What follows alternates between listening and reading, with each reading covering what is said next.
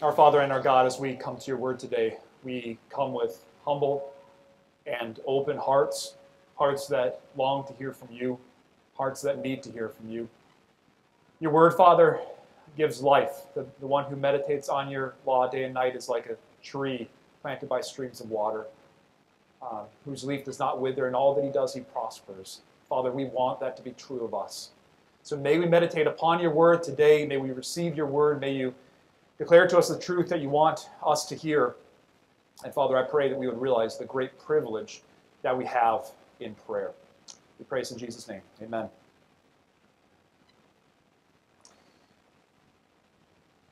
Some of you may remember a little over a year ago that we had a man and his wife join us, Dr. Glenn Sunshine.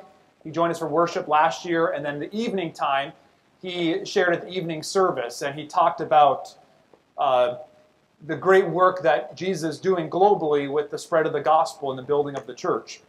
Well, I was listening to a podcast that Glenn Sunshine was on a couple months ago, and he was asked the question, as you look at our nation around us, you look at the rebellion and the hard-heartedness, the opposition to God, then you look at the church and you see the weakness, impotence, the cowardice that there is in a lot of the church.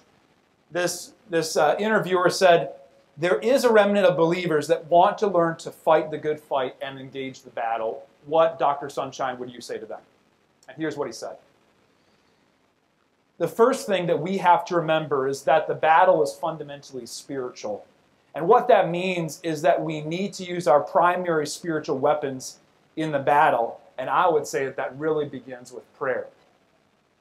The fact is that if you go to places where Christianity is exploding, these people spend time in prayer that is staggering compared to what Americans do. It's no wonder that the Holy Spirit is working there. When you look at their commitment to prayer, their utter dependence and reliance upon prayer, that's where it's got to begin. If we're not doing that, we might as well as not engage at all.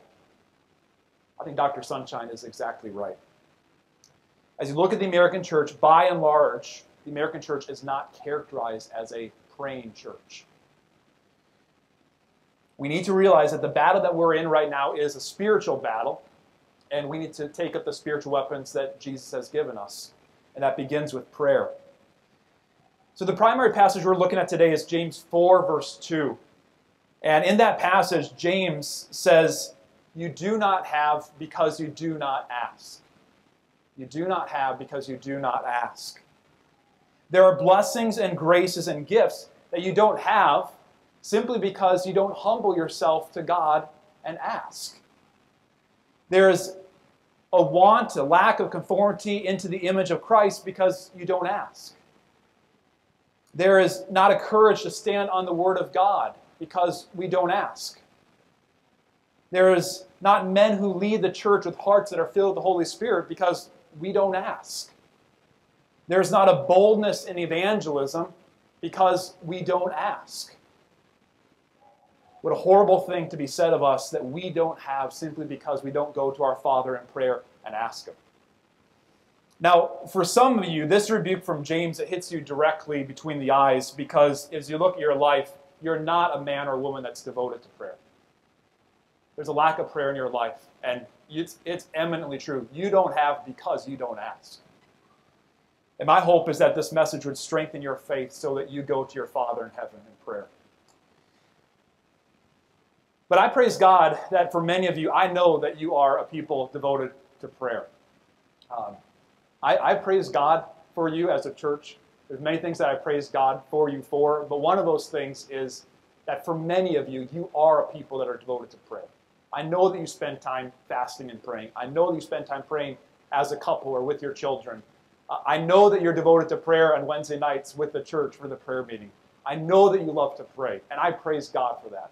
And so my prayer for you, as you're hearing this message, is, like what Paul says in Philippians 1, that you would continue and you would abound more and more. That you'd keep at it, that you'd increase in what you're doing.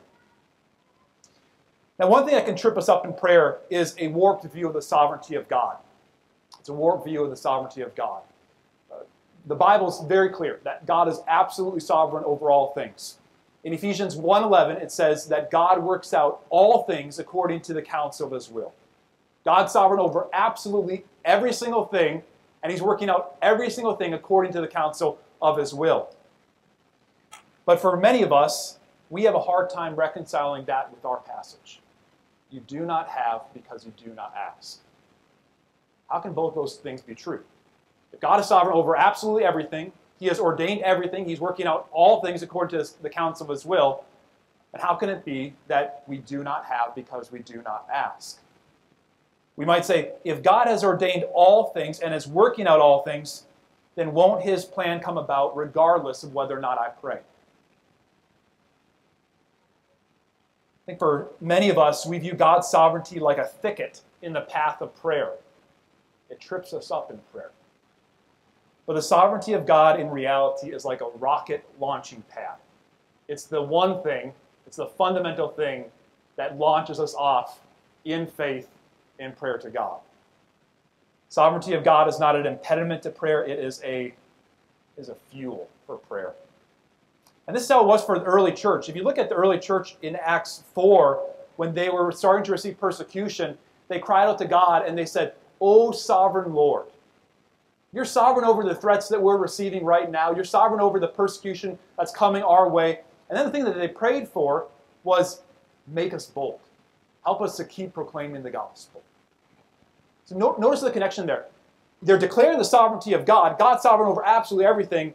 And they're earnestly crying out to God, God, help us to be bold. Help us not cower in fear. Because God is sovereign, they prayed earnestly. And if you understand the sovereignty of God, it's going to launch you to pray earnestly for your faith, for your family, for our church family here, and for the advance of God's kingdom. So what I want to do today is I want to look at three different truths. First is the total sovereignty of God. Then I want to look at the power of prayer. And then I want to look at why has God ordained, our sovereign God ordained, that he works through prayer. I think taking these three truths together, this should be an encouragement to all of us to be devoted to prayer. All right, so first, the total sovereignty of God. But what does it mean for God to be sovereign? I think this is in your sermon notes there. Here's a definition from a theologian, Bruce Ware. I think this is a good starting point. He says, for God to be sovereign means that he exhaustively plans and meticulously carries out his perfect will as he alone knows is best, regarding all that is in heaven and on earth, and he does so without failure or defeat, accomplishing his purposes in all of creation, from the smallest details to the grand purposes of his plan for the whole of the created order. So notice two parts here. First, God exhaustively plans. This speaks to his eternal decrees. God doesn't just have a general decree for what will happen and then leave the details to chance. God thoroughly ordains all things of every person and every single thing, and that will certainly come to pass. Turn to Isaiah 37, verse 26. Isaiah 37, 26.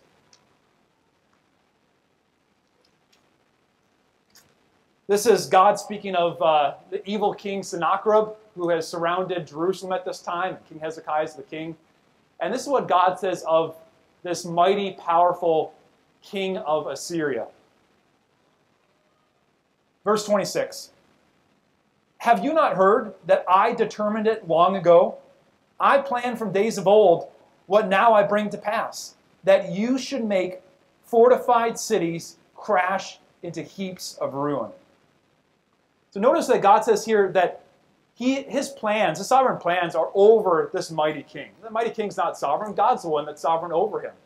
And he determined it long ago, regarding Sennacherib, that he, meaning Sennacherib, should make fortified cities crash into heaps of ruins. God's the one ordained that this evil king, this mighty king, would be someone who brings devastation upon other empires.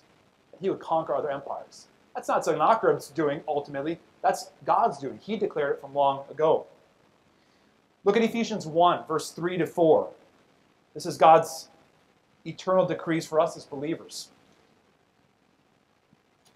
Ephesians 1, 3 and 4 says, Blessed be the God and Father of our Lord Jesus Christ, who has blessed us in Christ with every spiritual blessing in the heavenly places, even as he chose us in him before the foundation of the world, that we should be holy and blameless before him. So Paul says here that Christians, we as Christians, we've been chosen by God to be holy and blameless. And God didn't choose us based upon our foreseen goodness. He didn't see good in us and then he chose us. We know that because it says here that he chose us in him, in Christ, before the foundation of the world. Before we were even on the horizon, before we had even arrived, before that, God chose us in Christ that we should be holy and blameless in him. What this means is that we are saved according to the sovereign decree of Almighty God. God chose us in Christ. And then look down at verses 9 and 10.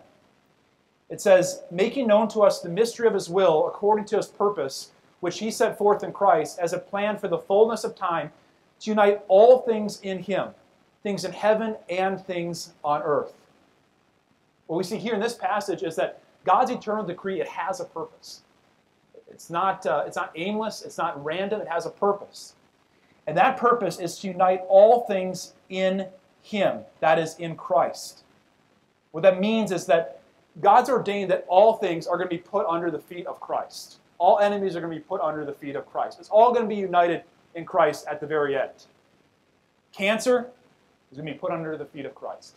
Demons, hurricanes, our sexuality, our battle with sin, absolutely everything is going to be united in Christ. That's God's eternal decree. So we see that God's eternal decree is over absolutely everything. Powerful kings, the salvation of us as believers, and all things will be united in Christ. So that's God's eternal decree. The other point that Bruce Ware brought up is he meticulously carries out his perfect will. And that speaks to God's providence. So his eternal decree and his providence. Now, there's some Christians that believe that God has a comprehensive plan, but in an effort to secure real human freedom, that he providentially is not involved in every specific detail of every event in our lives. Rather, he responds to our choices and actions as they come about, and he does so in a way that accomplishes his purpose. But is that what we see in Scripture? That God's not providentially over absolutely everything, but he's simply responding to us as human beings? Well, no, what we see is God's providence is over absolutely everything. Let me list a handful of things. First, his preservation of all things. Hebrews 1:3. Jesus is the radiance of the glory of God and the exact imprint of his nature, and he upholds the universe by the word of his power. Jesus is the eternal word. In him all things were made, but when he made all things, it's not just wound up and just continues. Jesus, by the word of his power, is upholding the universe. Absolutely everything he's upholding by the power of his spoken word. Inanimate creation is upheld by God. Job 38. Have you entered the storehouses of snow? Have you seen the storehouses of the hail, which I have reserved for the time of trouble, for the day of battle and war? So God has storehouses of snow. He has storehouses of hail. And Lord willing, in a few months from now, we're going to receive some of those storehouses of snow here in Vermont. God works through the tilt of the earth. God works through the evaporation of the Pacific Ocean and all of that condensation coming our way. God works through all of that. But God is the ultimate cause in all of that. He's the one that designed the earth the way it is. He's the one that carries about all that precipitation from thousands of miles away and then dumps it here. God's the one that has the storehouses of snow. Random events are governed by our God. Proverbs 16:33. The lot is cast into the lap, but its every decision is from the Lord. The lot is similar to what we have as dice. The lot is cast into the lap, but every turning of that dice, every time it comes up to whatever it is, that decision is from the Lord. Which means when you play Yahtzee or something like that, God knows exactly what's going to happen every single roll. Every decision is from the Lord. Animals are under the providence of God. Psalm 104. Animals all look to you to give them their food in due season. When you give it to them, they gather it up. When you open your hand, they are filled with good things. When you hide your face, they are dismayed. When you take away their breath, they die and return to dust. God's sovereign over feeding animals. God's sovereign when they don't have food. God's sovereign when they die. He's in control of all of that. Nations. He's sovereign over nations. Job 12:23. He makes nations great and he destroys them. He enlarges nations and he leads them away. He's the one that brings up nations. He's the one that brings down nations. And think of all the things that are involved in the exalting of nations and in the destroying of nations. For exalting of nations, you need a population to greatly increase. The economy booms. Rulers govern with wisdom and justice. And many more things. When a nation is destroyed, the people become corrupt. Nations are brought against them. Oftentimes there's natural disasters. The economy collapses and so on. And God's sovereign over all those things that lead to the exaltation of a nation and to the destruction of a nation. And finally, God is sovereign. He's working out his plan even over evil. Even over evil actions and evil thoughts and evil intentions of man. A couple examples. In 1 Samuel 2:25, it says, Eli's wicked sons would not listen to Eli's godly rebuke, quote, for it was the will of the Lord to put them to death. Eli's sons were wicked men, and Eli rebuked them, said, this is not right what you're doing. But they would not listen, for it was the will of the Lord to put them to death. God was sovereign over Eli's son's hard-heartedness. You think of how God intended the evil actions of Joseph's brothers for good in Genesis 50, verse 20. Or how God hardened Pharaoh's heart. We see in Exodus 4:21. Or the greatest act of evil, how God was sovereign over Herod and Pontius Pilate and the Jewish leaders in the crucifixion of the Son of God. It says in Acts 4:28, they did whatever your hand and your plan had predestined to take place. So brothers and sisters, what we see from Scripture is God has eternally planned all things. God's providence exists over absolutely everything. God is sovereign even over evil, but in a way in which he is not tempting anyone to sin, as we see in James 1:13, and mankind is always responsible for the evil committed because they're acting according to their own evil nature. Now, there's a lot of mystery here, but this is the testimony of God's word. So what we see is that God's sovereignty is exhaustive and it's meticulous over all things. Nothing can thwart or frustrate the sovereignty of God. God always accomplishes what he intends. So that's the first point, is God's sovereignty over everything. But the second point is there's great power in prayer. There is great power in prayer. Now, of course, the power in prayer is found in our God who answers our prayers. But we shouldn't hesitate about speaking of the power of prayer because Scripture speaks that way. One of the passages that Claude read, James 5:16, says, the prayer of a righteous person has great power as it is working. The prayer of a righteous person has great power. So prayer has great power. Godly prayer changes things. God truly does hear and answer our requests. Turn to Philippians 1:19. Philippians 1:19. Paul's in prison here, and he's confident that this is going to result in his deliverance. And listen to the reason why he can have this confidence. He says, yes, and I will rejoice, for I know that through your prayers and the help of the Spirit of Jesus Christ, this will turn out for my deliverance. Paul is confident as he's in prison. This is going to result in my deliverance. Why? In part, through your prayers. Through your prayers, God will move. In Isaiah 37, I mentioned Sennacherib and how he had surrounded Jerusalem. And King Hezekiah, there was no human hope that he had at all. This is a mighty, powerful Assyrian army. And so what Hezekiah did, he's a godly king, he cried out to God. He said, God, please hear my prayer, save us, deliver us, rescue us. After Hezekiah prayed, Isaiah the prophet was sent to Hezekiah, and he said, because you have prayed, this is what God says, Isaiah was giving the report from God, because you have prayed to me concerning Sennacherib, king of Assyria, this is the word that the Lord has spoken concerning him. Notice, because you prayed. Here's the word of the Lord. And the word of the Lord is, God will deliver you. And we read that very night that the Lord struck down 185,000 Assyrians. And Hezekiah and Judah was saved. Hezekiah prays to God at this impossible situation, and God brings deliverance. God works mightily through prayer. And what we see throughout Scripture is the prayer of a godly person does have great power. Let me list a handful of examples here.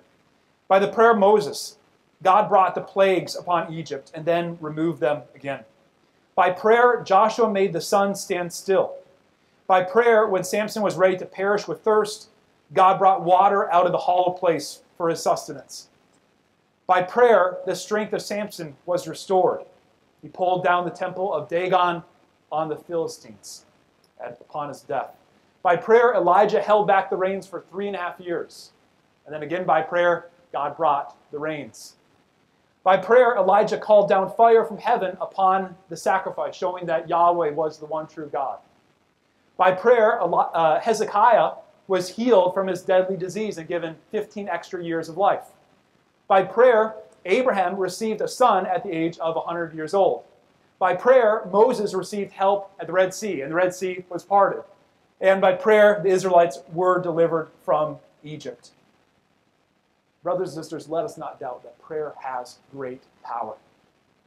In fact, things happen in prayer that would not otherwise happen if we did not pray. Let me repeat that. In prayer, things happen in prayer that would not happen otherwise if we did not pray. Again, go to our passage. You do not have because you do not ask. You do not have because you do not ask. This passage does not say that we do not have because it's not God's will for you to have. Although, of course, that's true. What it says is we do not have simply because we don't ask. Which one implication here is there are things that we would have if we would ask. All we have to do is ask.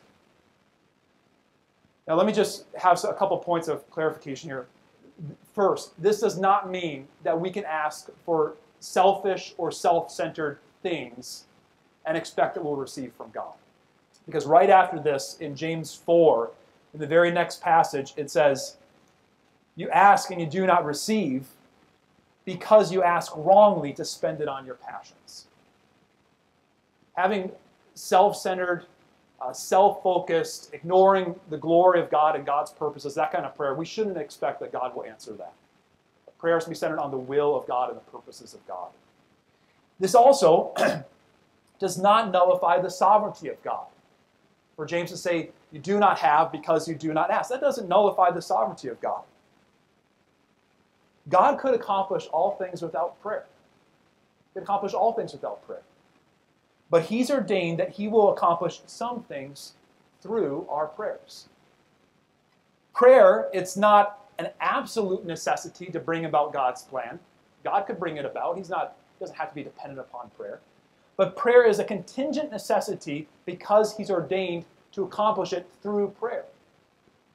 For example, Hezekiah, he couldn't have said, well, it's God's will that we're going to be delivered from the Assyrians here, from this great army. Therefore, I don't need to pray. God would say to him, no, Hezekiah, I've ordained that all bring salvation and deliverance through the prayers of my people. So because I've ordained that, then go to me in confidence in prayer. What this means is that through prayer, we are participating in God's ordained work. In 1 Corinthians 3:9, it says that we are fellow workers with God. Think about that. You're a fellow worker with God. This is true in all that we're called to do, but it's certainly true in regards to prayer. You're a fellow worker with God. Though God is sovereign and could, of course, accomplish everything unilaterally, without us at all, he enlists you and I to join him in his sovereign work. God is pleased to work through your prayers. So God is absolutely sovereign. Prayer has great power, And the final point I want to look at is, well, why has God ordained it this way, that he works through our humble, small prayers? Let me mention 3 reasons. First, prayer deepens our relationship with God. It deepens our relationship with God. It does this in a lot of ways, but let me mention 2. One is, as we devote ourselves to prayer, we are acknowledging our own need of God. When we're going to God in prayer, we're acknowledging our need to God, that we can't do it, that we don't have the resources, that we desperately need help from God. And so when you cry out to God in prayer, when you're crying out to God to forgive your sins, to give you wisdom, to give you power to kill sin, you are demonstrating your dependence on God. God doesn't need or benefit from your prayers in any sense, but he does delight in seeing how much you acknowledge that you need him. We are children who desperately need our Heavenly Father for help in everything. That's one way in which it deepens our relationship with God. We're acknowledging our own neediness of God.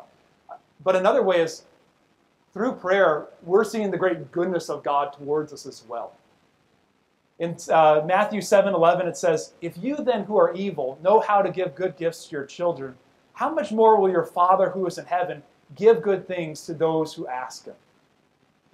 When God answers our prayers, what he is revealing to us is his abundant goodness to us, his children.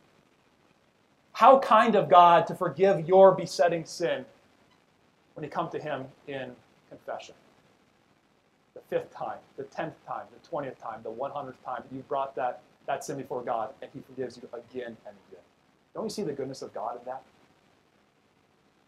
How kind of God to heal your child or your spouse from the stomach bug or the common cold. How kind of God to restore your marriage. How kind of God to make us a church that's filled with his Spirit. Prayer builds our relationship with God by revealing our great need and God's great goodness. So that's one reason why God has ordained prayer this way. A second reason is prayer increases our thanksgiving to God. It increases our thanksgiving to God.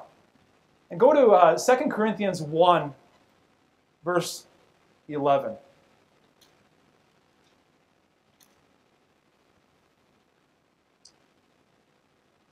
Here the Apostle Paul says, "You also must help us by prayer, so that many will give thanks on our behalf for the blessing granted us through the prayers of many." He's talking to the Corinthian church, and he says, you must help us by prayer. You must help us by prayer. And the aim of this is that there will be thanksgiving, so that many will give thanks for the blessing granted us through the prayers of many. So as we're bringing up our prayers to God and we're crying out to him for whatever that petition might be, as we see God answering our prayers, we see the goodness of God, the faithfulness of God, and the response to that should be is that we then are thankful to God for hearing our prayers. Think of what would happen if God didn't work through prayer at all. If God just worked unilaterally. If that was the case, then how much of what God does would we not notice? We just wouldn't notice it because we're not burdened in prayer for it. How little would we respond in praise if that was the case? But because we're fellow workers with God in prayer, as we pray, we grow more desperate for God. We grow more fully aware of what he's doing. We're drawn into his plan and into his work. And then when he does answer, we see it as a work of God, and we give him all the praise and all the glory. I'm sure you can think back in your life on how you've been praying for something, bring before God, and then finally God answers, and he answers perfectly in his perfect timing, and your response is, God, you're so good. One example that came to my mind as I was preparing this message was about 7 years ago when I was a pastoral assistant at Crossway Church, we had planned this huge neighborhood outreach of caroling to the neighborhood. And we had put together 100 gift baskets with a number of gifts and with gospel tracts in them and information about our church. And then we were going to go to 100 houses as a church family and sing carols to them and give a gift.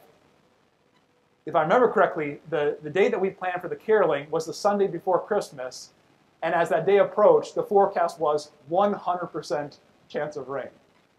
100% chance of rain. Well, you can't go caroling in 100% chance of rain. Just not going to work. And so I remember praying earnestly, God, please give good weather. It's going to be really hard for us to get together again later on in the week. This is the final Sunday before Christmas. So I was praying, and I believe praying with Ashley as well. And wouldn't you know, it was raining all through church that morning. And then we ate together a lunch after church, still raining then. And then we debriefed regarding the caroling. We got outside, and it was clear for that 2 or 3 hours that we were caroling. And it was so obvious. Our good God answered that pretty small request. And he is so good. He is so good. So prayer increases our thanksgiving to God. And then finally, petitionary prayer, it sanctifies us as we persevere in prayer. It's a means of grace for us. Often, God's not going to answer our prayers for a long, long time. And sometimes he says no. Sometimes he says no. In part, because he wants us to come to a greater appreciation of his sustaining grace. And this was the case for Paul and his thorn in the flesh. Remember in 2 Corinthians, Paul's thorn in the flesh, this affliction, we don't know exactly what it was. But Paul says that not once, not twice, but 3 times he pleaded with God that he would remove this thorn in the flesh. And it wasn't until the 3rd time that he prayed that God then answered and he said, no, because my grace is sufficient for you, my power is made perfect in weakness. So notice, because Paul persisted in prayer, he came to know an aspect of God's grace and power that he otherwise would not have known. God designs you to persevere in prayer because he wants you to grow in holiness. God wants you to know his comfort in affliction. He wants you to grow in hope for Christ's return. He wants you to experience peace when he says no. So God has designed prayer as a means of grace for your sanctification. So brothers and sisters, we are in a spiritual battle, and we must remember that one of the primary weapons that God has given us is prayer. And this is the fruit of the gospel, isn't it? God sent Jesus, his beloved Son, that we who are far off can be brought near through the blood of Jesus Christ. And we now have confidence through the blood of our Savior to approach the throne of grace with boldness because of the work of our Savior. So pick up your weapon and devote yourself to prayer. Devote yourself to private prayer. Devote yourself to private prayer. Make time every single day to devote yourself to prayer. It doesn't have to be long. It could be 3 minutes or maybe 5 minutes, but devote yourself to prayer. Devote yourself to family prayer. Devote yourself to family prayer. Prayer with your spouse, prayer with your kids. And brothers, take the lead in this. Take the lead in this. God calls us in Ephesians 5 to wash our wives with the ministry of the word. And certainly that includes prayer as well. Leading in prayer with our spouse. After dinner or before you go to bed, just ask your wife, honey, can we pray together? And lead in prayer. Now, you might say, well, I haven't been doing this. This will be really awkward if I do this. What motivation could I have to do this? What if I don't really know how to pray? Well, Stonewall Jackson, he was a general in the Civil War. And he attended church prayer meetings. And after his pastor had taught the congregation on the duty of public prayer, Jackson told his minister, he said, you are my pastor and the spiritual guide of the church. If you think it's my duty, then I shall waive my reluctance. He was not good at public speaking at all. I'll waive my reluctance and I'll make the effort to lead in prayer, however painful. Well, soon afterwards, the minister called upon Jackson to pray at one of these prayer meetings, and it was painful. He stammered through his prayer. Everyone was embarrassed, and he writes that it was almost as painful to his brethren as it was obviously to himself. Well, the minister wanted to spare Jackson from further embarrassment, and so the minister did not call him to pray publicly over several weeks. And when he told Jackson that he wanted to spare him an uncomfortable duty, Jackson said, yes, but my comfort or discomfort is not the question. If it is my duty to lead my brethren in prayer, then I must persevere in it until I learn to do it aright And I wish that you would disregard my feelings in this matter. Amen? So brothers, I say this in love, your feelings don't matter. God calls you to lead in prayer, and it doesn't matter how awkward it is, just go for it. And God will be pleased through it. And then finally, let's keep devoting ourselves to corporate prayer as well. Keep devoting ourselves to corporate prayer as well. On Wednesday nights, at the men's gatherings that we have, at the women's Bible studies that we have, let's make sure that we're keeping that a priority, that we are gathering together as a church and devoting ourselves to prayer. Our God works through prayer. So let's go to our Father in prayer. Amen.